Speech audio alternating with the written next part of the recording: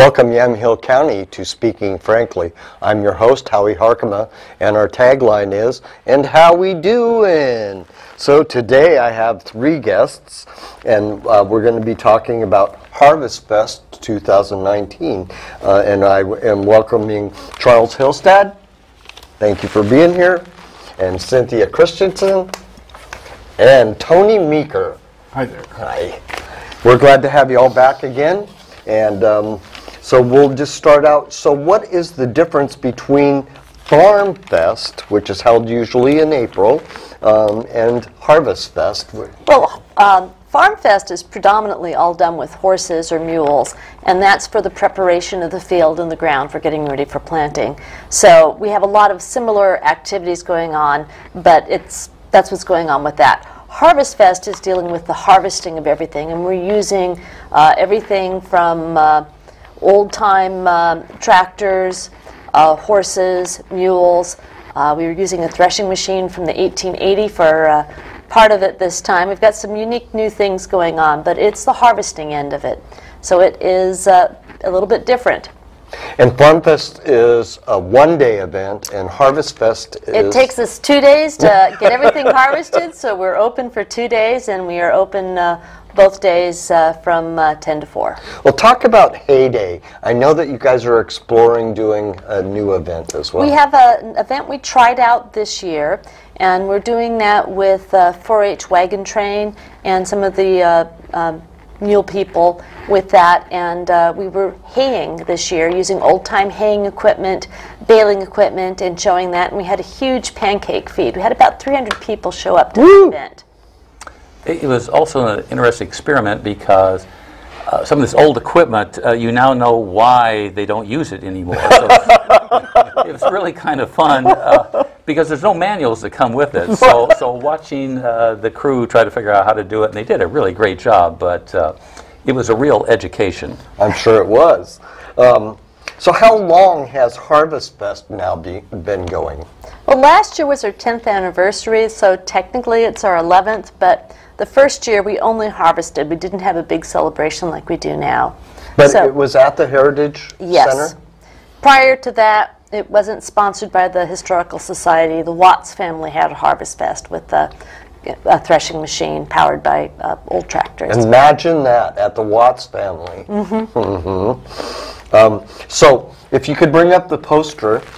So what is the dates this year and the times and all of that? So.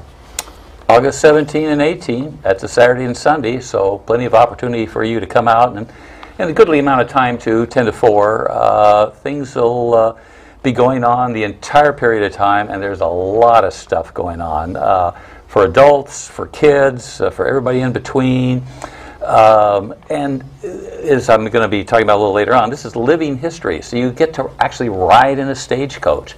We have antique cars that are available for rides. I think you said we're getting a donkey with a some sort of passenger wagon? No, not that I'm sure of, but I know we're going to be having our Chevrolet, and we are going to be having Heidi, which is a 1912 International. Wow. And everything's working. The blacksmith shop is working, showing how things are done. The sawmill is working. The school is open with docents to show you how it was done back then. You can sit in the seats and be chastised for not setting up straight. Does the teacher have a ruler in her hand? Well, we're not sure yet if we've got our schoolmarm, Miss Sherman, coming. If we can pull it off for one of the sessions, we will do that. We will at least have explaining what school was like and some story time a couple times each day, and answering of any inane questions you may have had with the restoration or work at the schoolhouse. That's fantastic. And a lot of things that you can get hands-on experience with. Kids can see how a washing was done back then without an automatic washing machine. They can see a lot of animals to pet. We are going to be having the Amity FFA is supposed to be bringing some of their animals. It's state fairs like the following week, so a number of them will be bringing animals. We'll have a few of our own volunteers, Friendly Critters, will also be present there. Would you like to talk about some of your sponsors that are helping this year? Go ahead. Tony, you want to take this one? Yeah, we have sponsors from Les Schwab, from Northwest Logging, Wilco Farmers. These folks have been stalwart supporters of the program out there. This is their 6th and 7th years in many cases for supporting us and making it happen. I think people need to remember that the Yamhill County Historical Society is an all-volunteer organization. Right.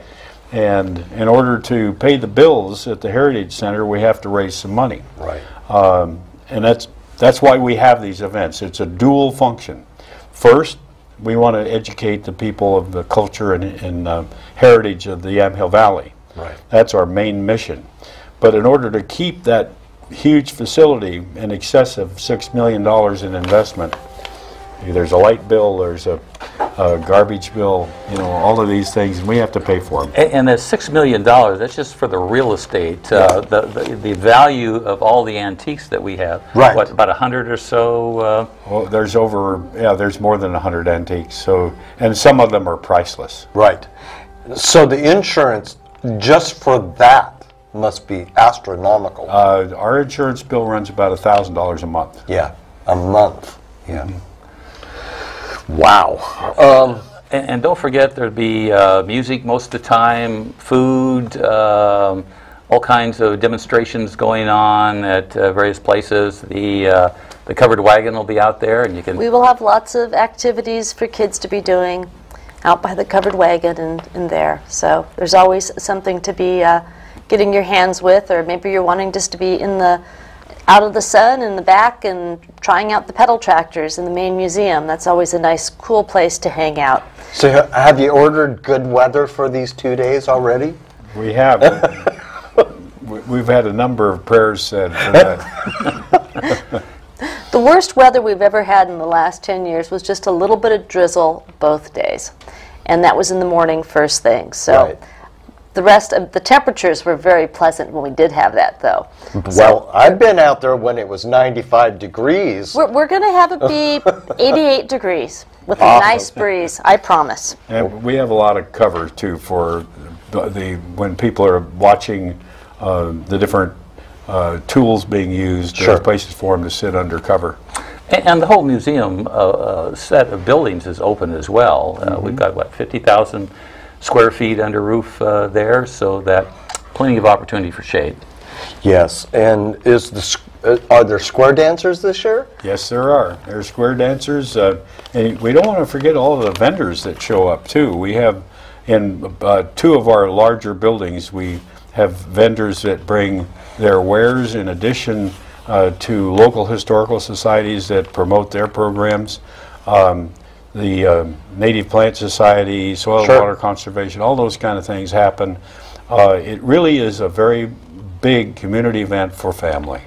And in the separate building from what I would call the museum area, the other building. It's called our activities building. Right. There's photography, there's spinning wheels and all Usually kinds the of... lace makers. We have the general store, which will have some docents in you typically. We've got a replica cabin area of what an early house structure would have been like. We have a bank area. There's a lot of esoteric skills that are on display there.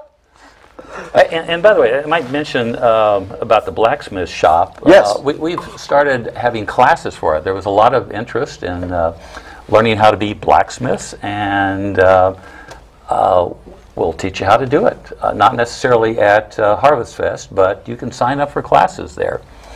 Yeah, there's even one for young people called Fun at the Forge, and they have a number of teenage students.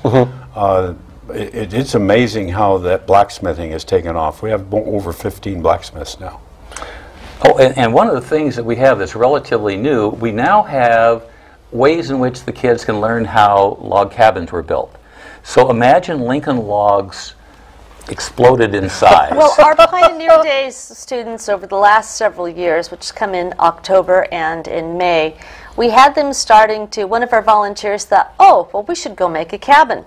And so we ended up playing with the idea, well, how can we do this so the kids can do all the work? Well, they peeled all the logs. They notched all the logs. We helped getting things together in the roof and stuff. We still have some more cedar shakes to be getting hewn, but we have it together. We have got a cabin together that the kids built, and then we have a kit per se, so you can be trying to replicate buildings with the kit, which will be by where the cabin is set up, and that of course is going to be probably in the children's area. It was last year. So with the advent of a lot of people doing things with old-time timbers and such, do you teach the chinking part of it as well? I mean, there's a lot to a log cabin. Yes, we are doing a log cabin that's built much more like a Lincoln log. It's not with the traditional chinking that you would have done because we want to in take this it apart wet climate. But you had different styles of chinking being done for connecting logs back in the day. Right. So what did you say, Charles? I said we've got to have them take it apart again so the next set of students can show how. That's why it's Lincoln logs. I see. So chinking would be something we probably wouldn't want to do. Exactly. And I've seen it done with moss. I've seen it done with other materials as well. So. Yeah. We even have some smaller things that are interesting both for adults and for kids. For example, the federal prison gave us a small-scale Conestoga wagon with blocks showing the various things that need to be packed into it. So you can try to figure out, okay, what do I take along on this trip across the country to the Oregon Trail?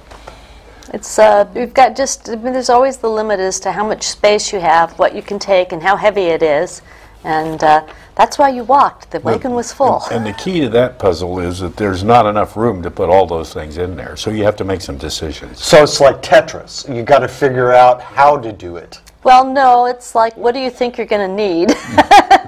Often the toys get left. Yeah, I can imagine that. And would you like to introduce your gosling? Oh, this is just one of my gosling. It's a little baby Emden. She is about 10 weeks old, and so she doesn't have all of her feathers in, and she's looking a bit scruffy until she gets all feathered up. We often have birds or friendly critters at the Harvest Fest, and I almost always have a goose with me, so I'm sort of called Mother Goose by some people. Gee, imagine that. Do we have a turkey this year? Probably we'll bring Thomas. He's very friendly right now. He'll be He's friendly even until friendlier Thanksgiving. than Dave, who went to Turkey Rama, but that was Ramsey's goose. Yeah. So at least we're keeping up the tradition of turkey ramen by having a turkey. Yes. Thomas, the turkey. Thomas is my turkey. Very good. So would you like to talk about the special exhibits and demonstrations of horse-drawn equipment? We will have a brand new unit this year, a new addition to Harvest Fest. Okay.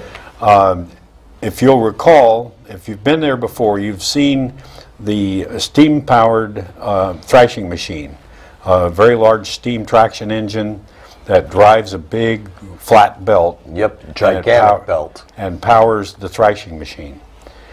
Before steam, the other option to drive a thrashing machine was either with a hand crank, or you would figure out a way for horses to do it. Sure. So this year we have acquired what's called a 4-horsepower engine, and it's a mechanism where 4 horses are walking in a circle, and it drives a gearbox which turns a shaft underneath where the horses walk. Right.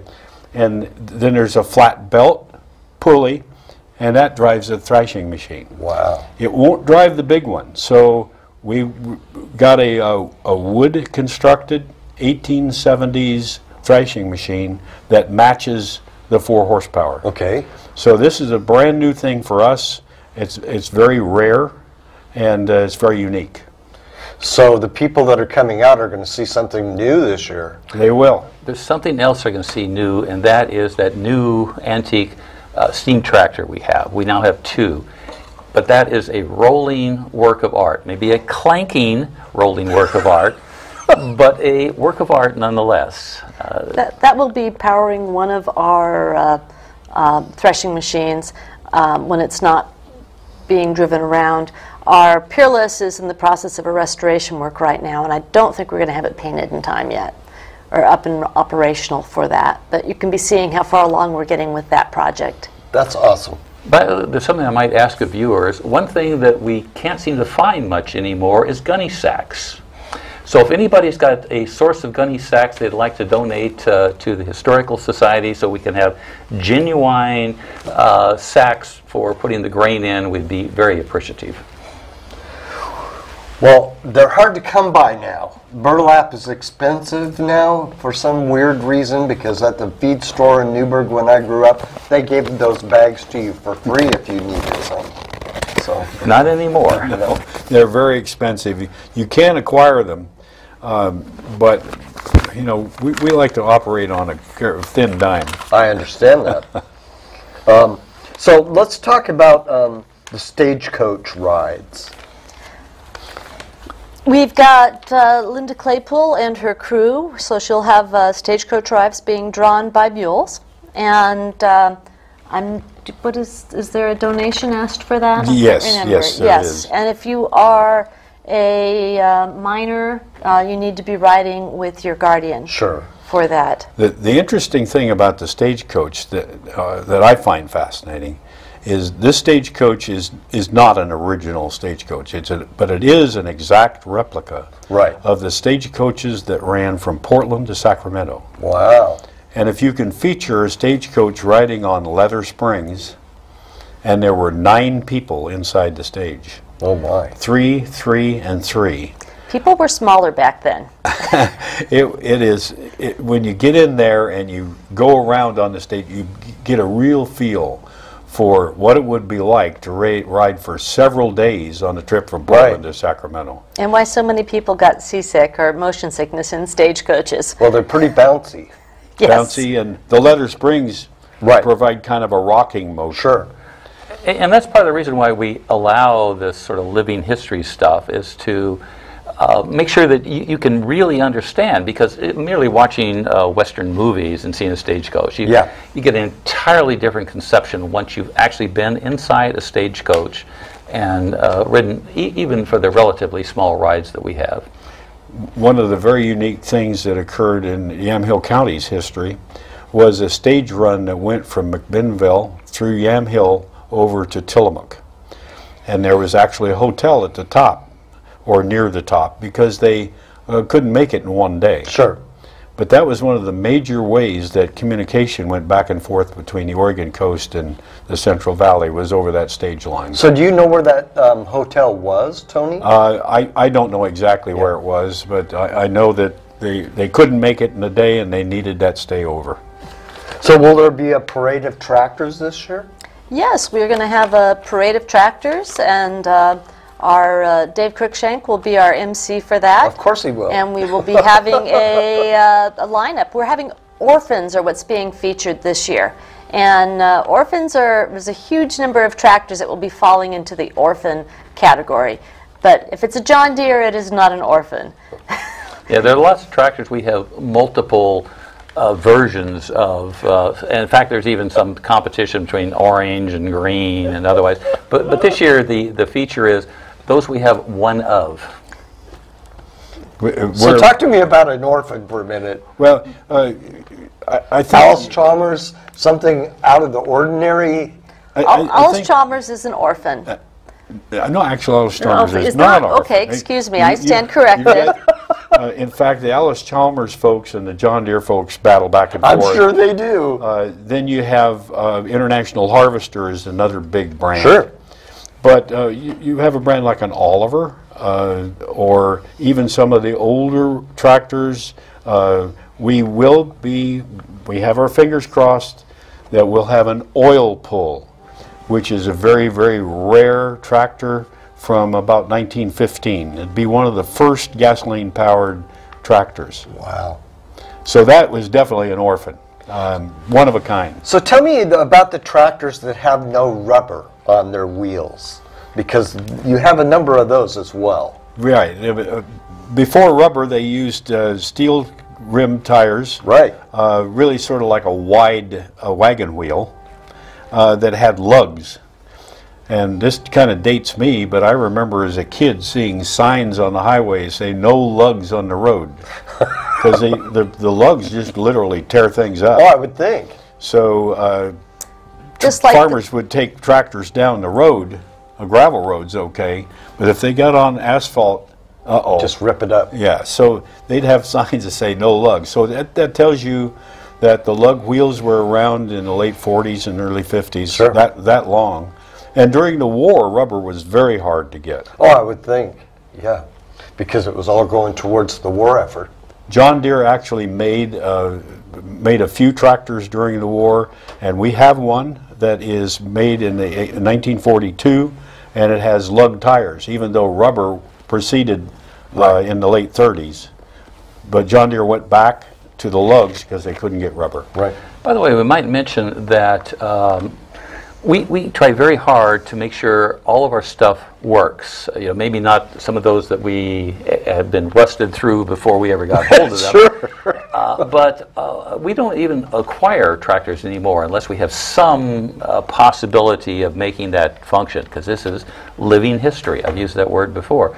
And we want these things to work. Now, sometimes it's a lot of fun as they get into the parade and don't work, but that's all part That of the happens. show. That's part of the show. That's right. that happens on the farm now with new equipment. That's They, true. they fix it on the spot. Or they got tractors, cart the tractors away.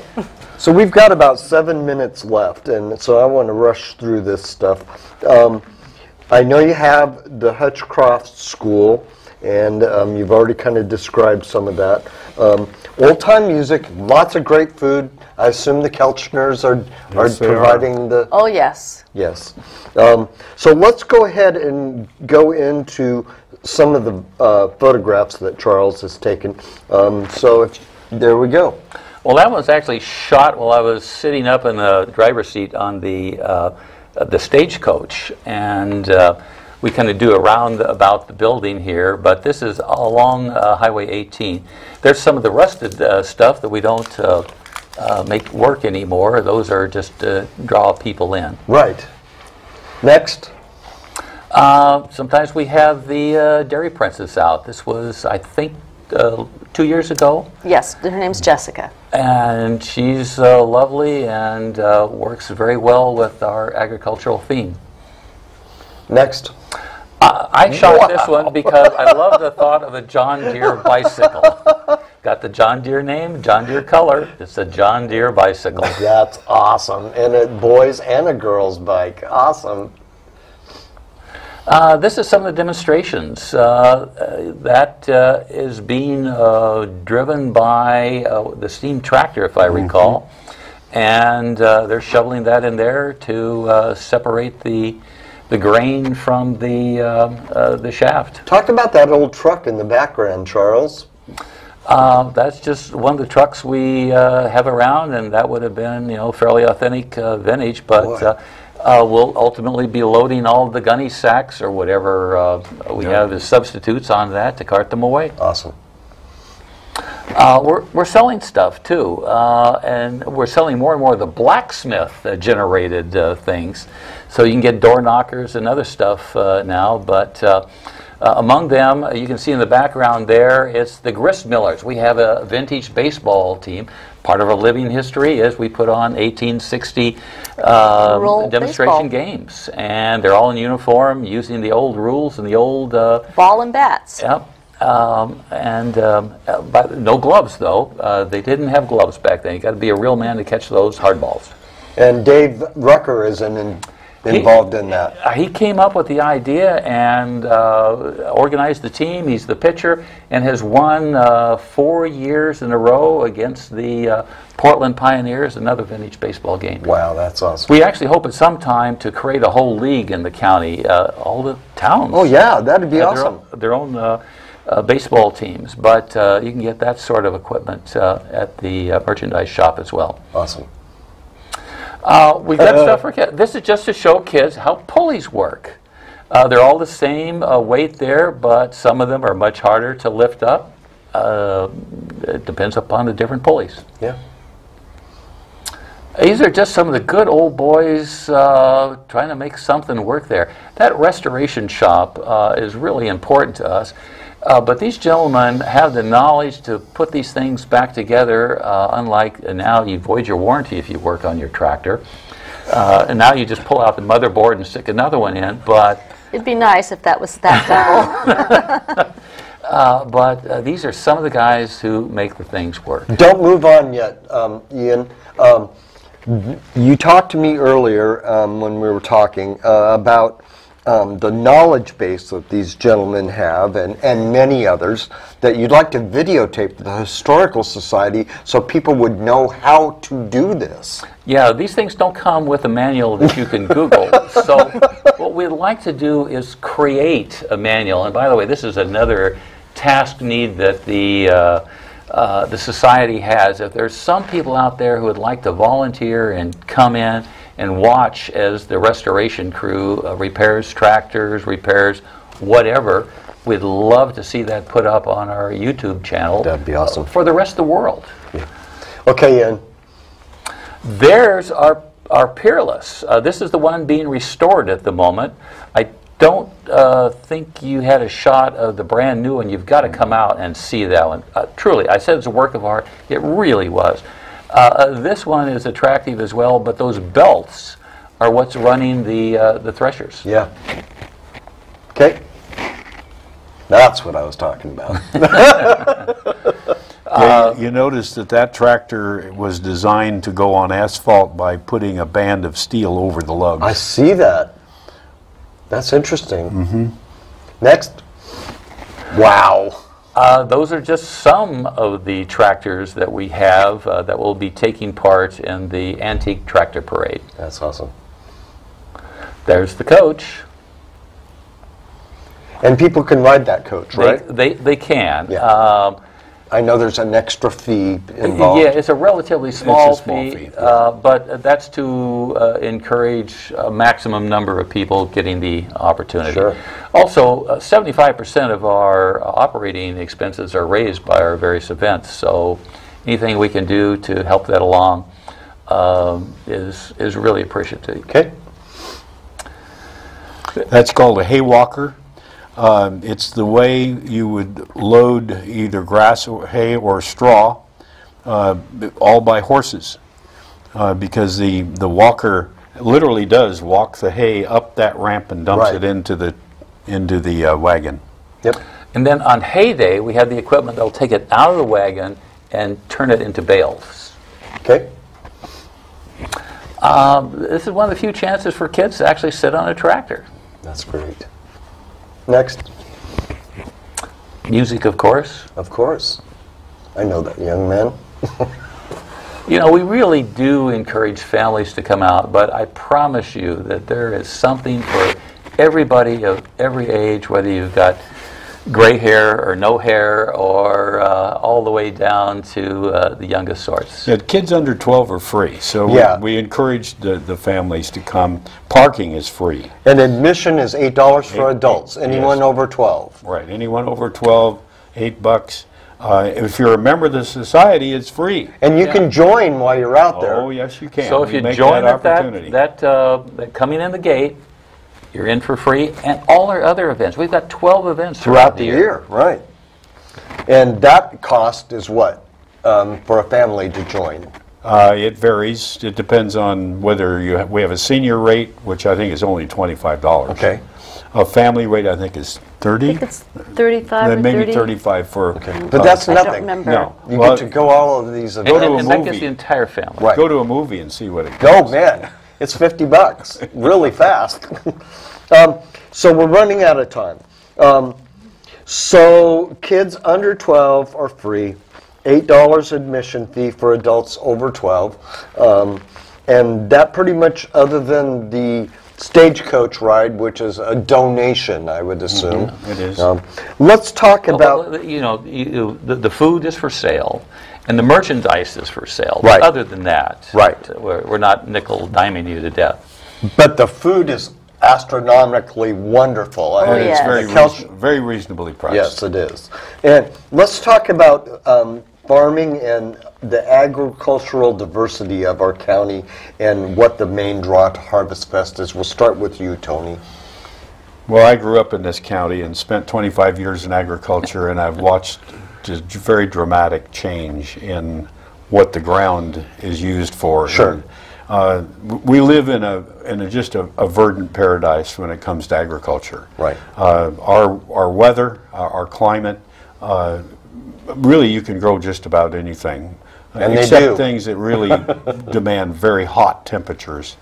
But the diversity of agriculture is so much a history of our culture.